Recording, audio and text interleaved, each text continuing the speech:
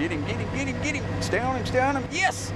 Yes! It wasn't your typical Monday morning for this cowboy. Got the phone call that there were some cows out heading down I-40. About to start a long day of sales, Blake Eigert saddled up and took off down the interstate horseback. It was a little more intense this time. I mean, we was right in the middle of traffic. The cows were heading right to the interstate. Riding through busy morning traffic, he was able to put his skills to the test. You got to be very patient and wait for a good opportunity. You got him, you got him, you got him.